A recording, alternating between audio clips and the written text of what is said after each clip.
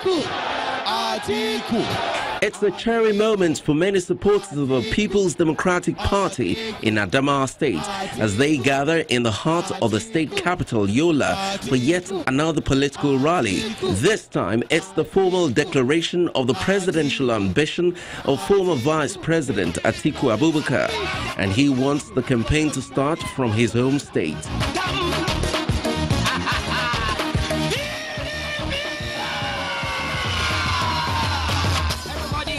The declaration is such that brings together leaders of the party from across the country and many others who believe in the aspirations of the Turaki of Adamawa, Atiku Abubakar.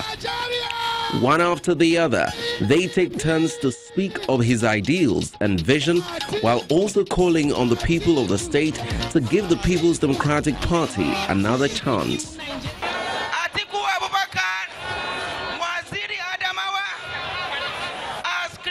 This country is the Wazobia of Nigeria.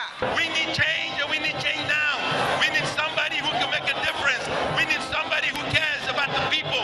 We need somebody who can read and write. We need somebody who thinks. We need somebody who dreams. The man for whom the crowd is gathered, Atiku Abubakar, walks to the podium amidst cheers, pomp and ceremony from his supporters as he speaks on the reasons why Nigerians should consider voting for his party and why members should consider him for the ticket. Today, we have the highest unemployment in the history of this country.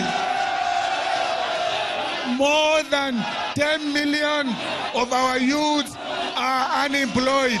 Is that what you want?